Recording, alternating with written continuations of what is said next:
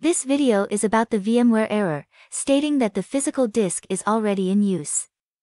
I got this error when I was trying to install the Windows operating system on my virtual machine using a bootable removable flash drive instead of using a bootable ISO.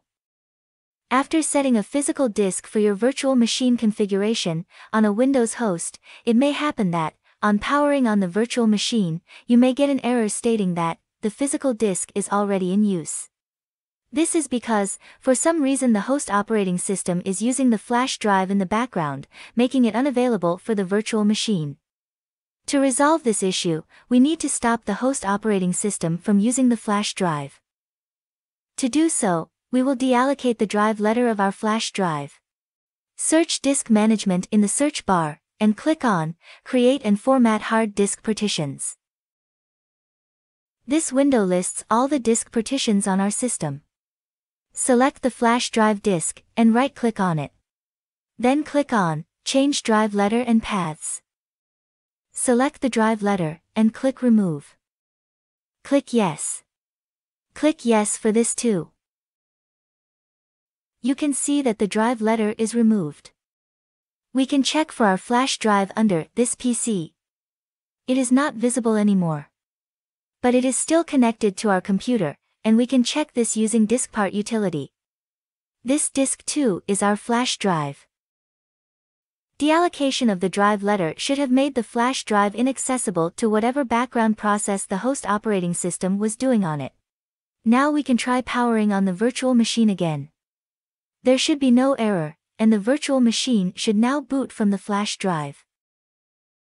Now you can start with the installation process of the operating system. As you move further with installation, this error you will encounter. This is because the flash drive is not accessible by Windows.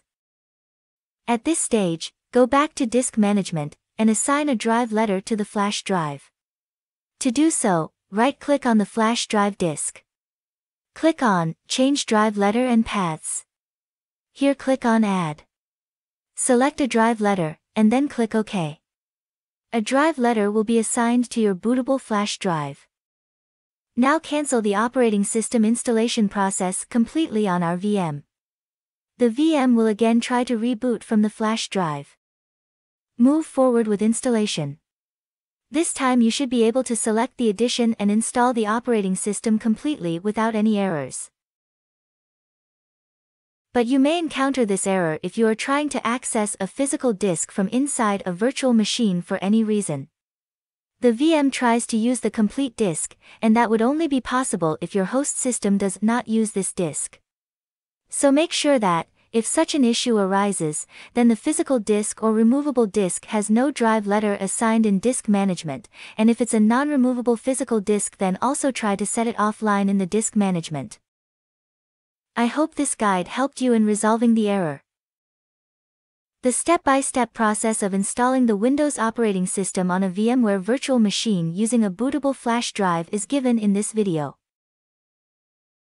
If you liked the information, then please like and subscribe to my channel.